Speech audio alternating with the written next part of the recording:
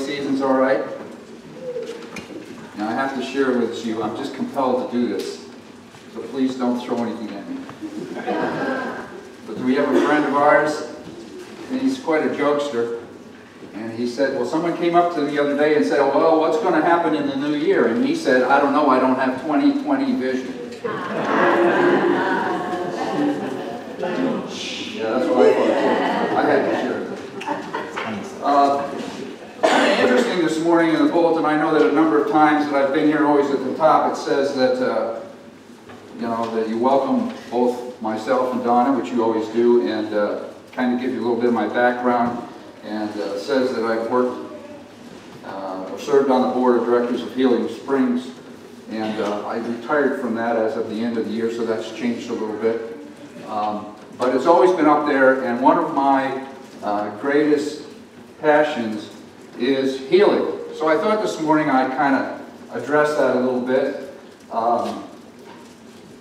There's 4 questions I'm going to start with that you might ask me before we get to the scripture and the sermon itself. 1 is, how did you get involved? 2, have you ever been healed? 3 was, when was the last time you saw a healing? And 4th, why isn't everybody healed? So the first one was in 1970. I'm showing you how many people are chuckling, the young people, going, I was never even born then. In the spring of 1970, we had a new pastor come to our church, in the Methodist Church in North Chatham, and he was in his latter 40s, he and his wife, and they had 4 grown children, and they came in the spring. In that September, or the latter part of August, she was diagnosed with cancer. So she was going to go through some kind of radical treatment, and so he decided we were going to get together, a group of us. He had his 4 kids came home and their spouses, and there were some people from the church, and then some other churches that he had lived around the Capital District area, and we got together in his living room. I don't know, there must have been 20 of us, and we were going to have a prayer meeting. So we had a prayer meeting, and there were no lightning bolts. Nobody fell on the floor. We just prayed together. It was actually, I mean, in the time I was really young then, and it was kind of boring, really. And so we got all done, and we had tea and cookies and coffee. I mean, you got to have that, right? Church group. And we went our way. It was a Friday night. 2 weeks later, she went to the doctor, and she came back, and the tumor had shrunk to some degree. So they were going to revise the treatment, and about a month later, she went back, and the tumor was smaller. And it wasn't shortly after there that she was declared to be in remission. And so I kind of got interested in this and started to kind of look into it and what the Bible taught and whatever. So that was my exposure, my initial interest in it. Have I ever been healed?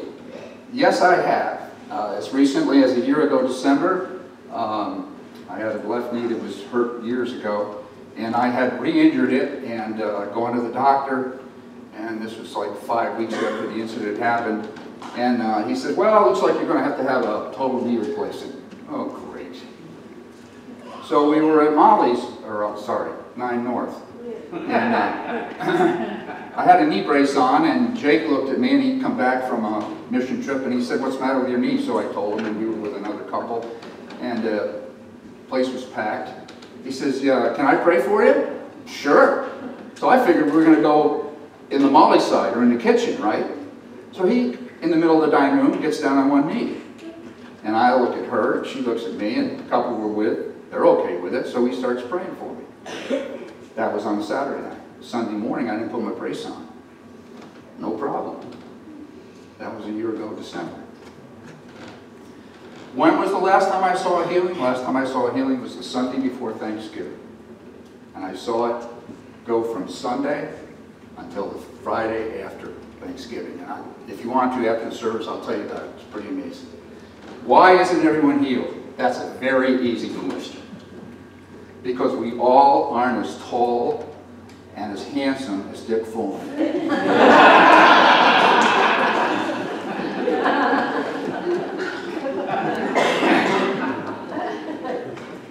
I have very limited resources. I have no idea, even after 50 years, why people aren't healed. I don't know. But I do know that God's in charge, and I've watched Him and he's done so many things. So this morning I want to talk a little about it from the scripture. I want to go to Luke chapter 4. And I have a lot of scripture, but you don't have to follow me. A lot of it's in Luke because Luke is generally the gospel I go through during the month of December because of the way the Christmas story is in there. So as I was going through this, when Sarah called and said, could you possibly fill in on the 12th? And I go, oh my gosh, what am I going to use for a sermon? And it wasn't but 4 or 5 days later, at 2:30 in the morning, the Lord woke me up. And you know, we're great people, aren't we? Well, do I have to go to the restroom? Do I have to get something to eat? The last resort is, oh, you want to tell me something? All right, so I laid there and I laid there. And finally I knew I had to get up. So I went up and went in the office. And Donna came in got up around 2:30 and said to me, what are you doing? And I said, I got to get this down. So I know this is from the Lord, and I know this is definitely from the Lord because in the middle of the message this morning, the scripture is exactly what's on the front of your bulletin. And Sarah had no idea I was going to use it. So I'm pretty excited about it. So Luke chapter 4, Jesus is coming back to his hometown. Beginning at verse 14, he says, Jesus returned to Galilee in the power of the Spirit and news about him spread through the whole territory. He was teaching in the synagogues and everyone praised him. He went to Nazareth where he had been brought up, and on the Sabbath day he went into the synagogue as was his custom. He stood up to read, and the scroll of the prophet Isaiah was handed to him. Unrolling it, he found the place where it is written, and what were the praise songs that we sang this morning? The Spirit of the Lord is on me, because he has anointed me to proclaim good news to the poor. 2, he sent me to proclaim freedom for the prisoners. 3, recovery of sight for the blind. 4, to set the oppressed free. And if you go through this morning and you find the Spirit of the Lord working in your spirit, you will fall into the last part of this that says, to proclaim the year of the Lord's favor. There is no greater place to be than in the Lord's favor. Let's pray. Father, this morning as we gather together, as we have gathered together, I just pray that right now your Holy Spirit would quicken our spirits, that we might grasp the truth of what it is you want us to have in our Christian walk. There is no cookie-cutter situation here, no cookie-cutter answer. But you will speak to each one of us because you have created us, as the psalmist says, fearfully and wonderfully. And help us to begin to see that this morning, Lord. And I thank you for the privilege of being and sharing and having your word. In Jesus' name, amen. All right, so I want to look at, first of all, 3 healings in this gospel. The first one is going to be just a couple pages over in Luke chapter 7.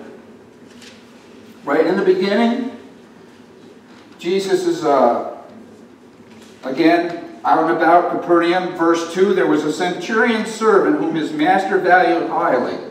And that servant was sick and about to die. The centurion, now remember, this is not a Jew. The centurion heard of Jesus and sent some elders of the Jews to ask, come and heal my servant. When they came to Jesus, they pleaded earnestly with him, this man deserves to have you do this because he loves our nation and has built our synagogue. Well, that's a pretty good reason to kind of support this guy. He was given a little funds to the thing and some labor, and we had a place to worship now because of this guy. But is that really what was going on? So Jesus went with them. He was not far from the house when the centurion sent friends to him. Lord, don't trouble yourself, for I do not deserve to have you come under my roof. That is why I did not even consider myself worthy of you to come. But say the word, and my servant will be healed. For, and he goes on to explain who he is. And then in verse 9, when Jesus heard this, he was amazed at him, and turning to the crowd following him, he said, I tell you, I have not found such faith, such great faith, even in Israel. Then the men who had been sent returned to the house and found the servant well. Now here's my key. The servant wasn't anywhere around. Jesus never reached out his hand and touched him. And it wasn't because he had given all this money, the centurion had given all this money and all this labor and whatever to build this establishment. It was the fact that the centurion knew who he was asking. His faith was not in faith. His faith was in the master. And because he knew who the master was and understood what the master represented, he knew where the authority came from. And so he said, I don't even have to go there. I just merely need to make this request made known. And God knows my heart. And what happens? The servant was healed. Let's go over another page or two. Luke chapter 8, beginning at verse 43.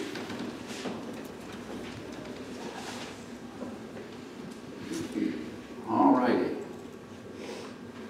As Jesus was on his way, the crowds almost crushed him. And a man was there who had been subject to, and a woman was there who had been subject to bleeding for 12 years, but no one could heal her. Now, isn't it interesting that Matthew and Mark both say that she spent all that she had and she was not healed? But Luke, being a physician, says nothing about that.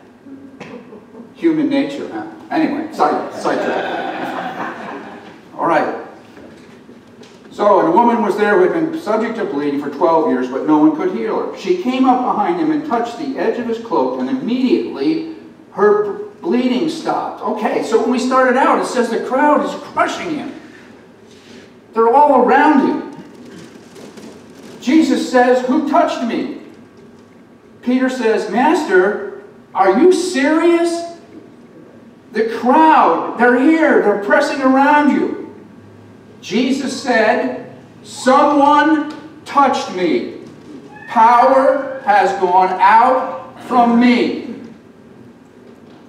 The woman, seeing that she could not go unnoticed, came trembling and fell at his feet. In the presence of all the people, she told why she had touched him and how she had been instantly healed. Then he said to her, Daughter, your faith has made you whole. Go in peace. Did Jesus touch her? No. But she knew where the source of healing was, and she went there. She touched him. And isn't it interesting that in this relationship, Jesus never touched her, never really knew what was going on until the healing began. And then he said, power has gone out from me. And the point to me here is this. It was the individual in the midst of all these people who was important to him. Every day I get up, hundreds of people cross my path, to the point sometimes that no, I'm not answering the phone. No, I'm not answering that text. No, I don't want to talk to anybody. And yet, every individual is important to Jesus. All right, let's go to Luke 17. Beginning at verse 11. Now on his way to Jerusalem, Jesus traveled along the border between Samaria and Galilee. As he was going into a village, 10 men had leprosy met him. They stood at a distance and they called out, Jesus, Master, have pity on us. That was what was required when you had leprosy. You used to run around and say, unclean, unclean. When he saw them, he said, now they're at a distance, go show yourselves to the priests. And as they went, they were cleansed. Pretty cool. He didn't touch them either. However, one of them came back, praising God in a loud voice. He threw himself at Jesus' feet and thanked him. And he was not a Jew. He was a Samaritan. Jesus asked, were not all 10 cleansed? Where are the other 9? Has no one returned to give praise to God except for this foreigner? And then he said to him, rise and go. Your faith has made you well. You know what? There was a different dimension between what happened physically and what this man was doing. It says they were cleansed. They left. Jesus said, go to the priest. They were cleansed. That means they were healed. So what is he saying to the Samaritan that comes back? Your faith has made you whole. He came back with an attitude of gratitude. He knew who was the source of all this. And it wasn't just merely the words, it was the person. It was the Son of God. That's faith. All right? Let's talk about trust a little bit.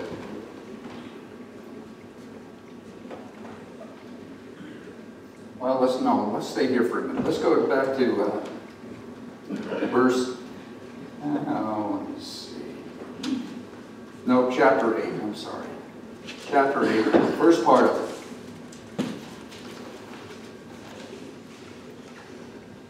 Verse 22, one day Jesus said to his disciples, let us go over to the other side of the lake. So they got in the boat and set out. As they sailed, a squall came up. The boat was being swamped, and they were in great danger. The disciple came and woke him. Master, Master, we're going to drown. He got up and rebuked the wind and raging waters. The storm subsided, and all was calm. And then he said, where is your faith? Okay, now they had walked with him. They had seen healing. They get into the boat, and the physical extremities that are around him began to invoke their attention, and what happened? They had doubt. If there's anything that is counterproductive to the Christian faith, it is the fact that we continually look to culture and society when that is not the governing force that God wants us to be a part of. I said this morning when we began, the highest life form is in you when Jesus Christ becomes a part of your life. God's Spirit. In John chapter 14, he says, my Father and I will come and make our home in you. That is your basis. All right, now let's talk about trust. Psalm 37, which is on the front of your bulletin this morning, which I think is kind of cool. Okay? Beginning at verse 3. Trust in the Lord and do good, dwell in the land and make safe pasture. Take delight in the Lord, and he will give you the desires of your heart. Commit your way to the Lord. Trust in him, and he will do this. He will make your righteous reward shine like the dawn, your vindication like the noonday sun. Now it starts out saying that you trust in the Lord. And boy, this is a good verse, because right after that it says, trust in the Lord and do good. Alrighty, I can get involved. I can do something. I have to do something. But there's a semicolon there, and it picks up and it says this. Dwell in the land. And if you don't know that, look at the front of your bulletin. Dwell in the land. Dwell in the land and enjoy safe pasture. Are you delighting in what God has given you? My wife accuses me of not knowing how to have fun. The other day she says, you know what? It's a new year and you're not smiling enough. And lo and behold, I sat down and I thought about it, and she is right. And you know what? Here's my New Year's resolution. Every day, some way, somewhere, I'm going to have some kind of fun. I don't care if it's reading my favorite book. I don't care whether it's rubbing the cat's stomach. I don't care whether it's talking to my kids. But I'm going to have fun, because that is an element of the safe pasture. And he goes on. Commit your way to the Lord, trust in him, and he will do this. And this is what he'll do. He will make your righteous reward shine like the dawn, your vindication like the noonday sun. You know what? You walk in that and trusting the Lord, there isn't a person in the world that can't see it. And that's what He wants. Now, let's go over to Proverbs 3. I know you're going to say, is he going through all 66 books? No. All right. 5. Trust in the Lord with all your heart and lean not on your own understanding. There's a good verse for me, because just like I said, right away, I want to do good. That's what it said in Psalm 37. That's not what it means.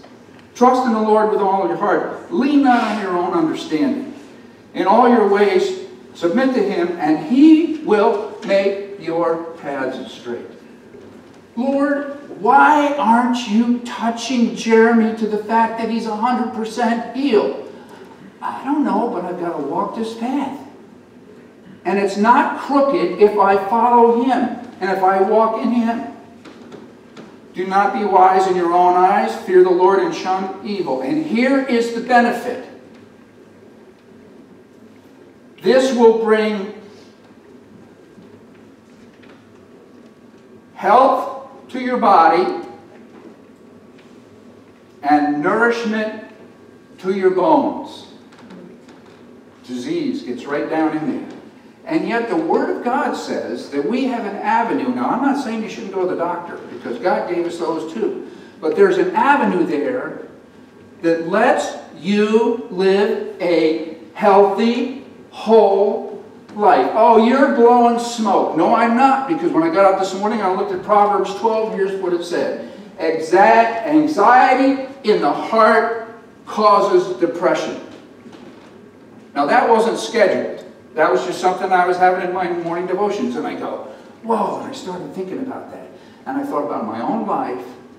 When I have anxiety in my heart, not here, but in here, what happens? Let me tell you something. You can get discouraged in the world. And then I started thinking about some of the people who are being treated for depression with prescription drugs and what they're going through. You know, He's got it all here. Trust in the Lord. Now, I want to just close with one thing as far as trust is concerned, and then we'll hit the last one, and I promise we will get done. In Matthew 14,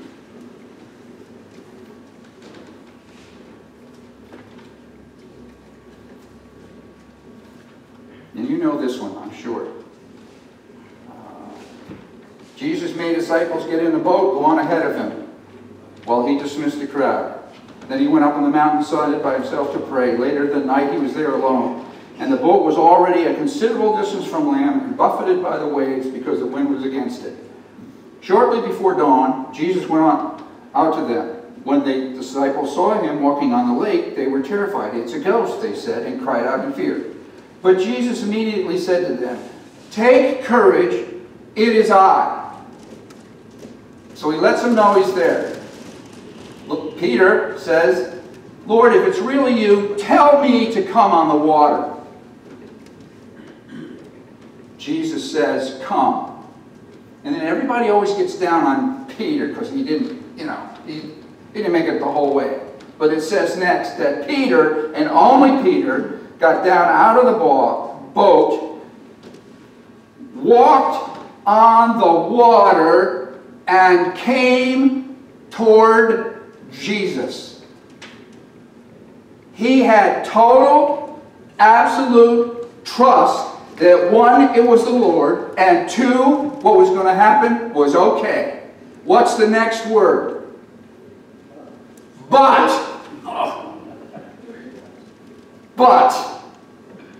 when he saw the wind, he was afraid and began to sink. Immediately, Jesus reached out His hand, caught him, and said, you of little faith, why did you doubt? Do I doubt that the Lord is going to heal my son? No, I don't doubt it. I don't know how He's going to do it. Because for every reaction, there's a reaction, if you will.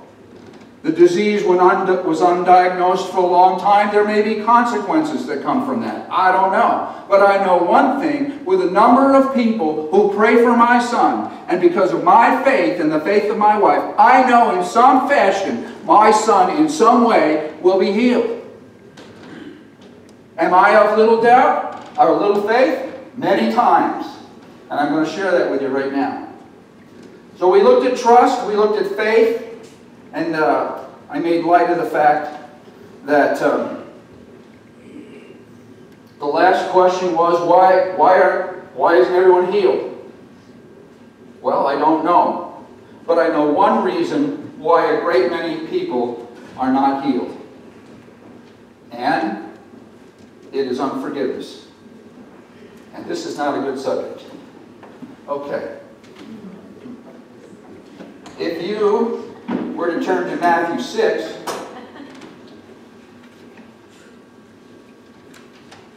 this is what I heard when I left the house this morning. Oh, you're going to do an illustration? And I said, yes. And she goes, uh-oh. In Matthew 6, and I am very reluctant to share this verse with you this morning, and I am not going to say much about it after I read it. Okay? Unforgiveness is one of the biggest reasons why people are not healed. And if you pray for healing, or you're praying for healing, and there's unforgiveness involved, the Lord will let you know. What you do with it is up to you. That's what's nice about Him. He never pushes us, okay? Now, you're asking, what am I doing? Let me just share with you what we have here. We have, this is me. I'm not sure, but I thought Wally said that's the best I ever looked. Okay? And in here are a number of items of which I would term elements of unforgiveness. Okay? Let's say that might be dysfunctional childhood. Teenager might be an issue of abandonment. Early 40s might be a divorce. I don't know. There's a whole bunch in here. They're yucky. Oof. Anyway, so they're in there. Okay? In Matthew chapter 6, which you know is part of the Sermon on the Mount, the disciples come and they say, you know, let's teach us to pray, and we shared it this morning. We never go to the last verse after that prayer is over. So I'm going to share it with you this morning.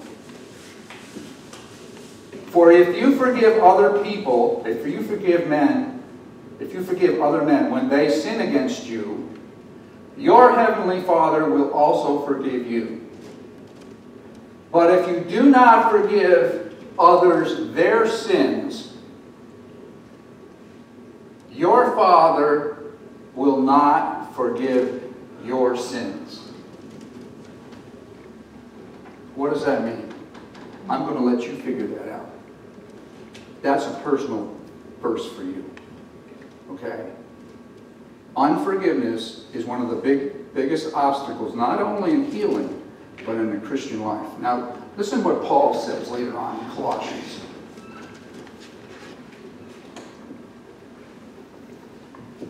Colossians chapter 3. This is after Jesus has given His life. He's conquered death, come out of the tomb. Day of Pentecost has come. The first century church is well on its way. And in this letter to the Colossians chapter 3, beginning in verse 12, this is what Paul writes. Therefore, as God's chosen people, every time we go through a situation, I mean, it got pretty quiet when I read that last verse.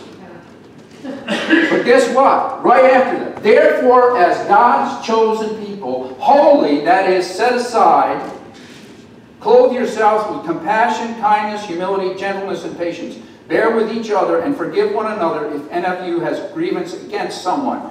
Forgive as the Lord forgave you. And over all these virtues put on love, which binds them all together in perfect unity. So what is my illustration here this morning? Watch this. Forgiveness. I've forgiven my parents for the childhood that I had. I've forgiven my mom for the abandonment issue when I was a teenager. I've forgiven my ex-wife. I've forgiven the New York Giants for not making the playoffs.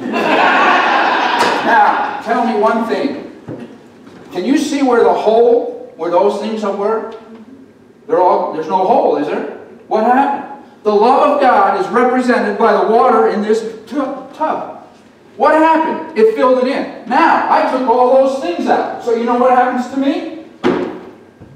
I get up in the morning, I have my praise time, I have my worship, the Spirit of God comes to me, and He pours His love, which now I have room for because I've gotten rid of the unforgiveness. Paul says that. Virtue of love binds us together. So what are you gaining by keeping unforgiveness? Nothing. If you give it up, there's a whole new dimension of God's love that becomes apparent in your life. Now, I know we're coming to the conclusion and you're saying, wow, about time. Luke chapter 4. Jesus, talking from Isaiah 61, says, "The Spirit of the Lord is on me because He anointed me to preach good news to the poor." In 1973, the Methodist Church started on a program that we were going to abolish poverty. We walked hand in hand with the welfare program. You know what Jesus said when the woman poured the perfume on His feet? You will always have the poor with you. But because of who Jesus is in your life, you can share that with someone else who has no hope at all. I don't know whether they're physically poor or spiritually poor. But you can preach the good news to those people. Number 2, to proclaim freedom from the prisoners. That's just what I illustrated. There isn't a point in your life when you give something up that you're hanging on. You have no idea what I went through, Ed. I don't. But He did. And His last words were, as He gave up His blood in His life, is, "It is finished." Don't hang on to it. Well, are you going to tell me how to get rid of it? No, that's between you and the Lord. But mark my word, He will show you how to do it.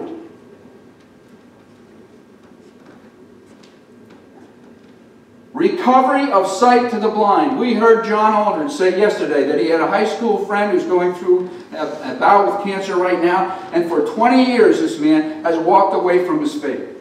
His sight was spiritually right at one time. This says recovery of that sight. Is it John? Is it somebody else that's going to help him? I don't know. But that's there. The recovery of sight to the blind. And set the oppressed free. To proclaim the year of the Lord. Now, why did I go all through that, longer than usual, for this 2 illustrations?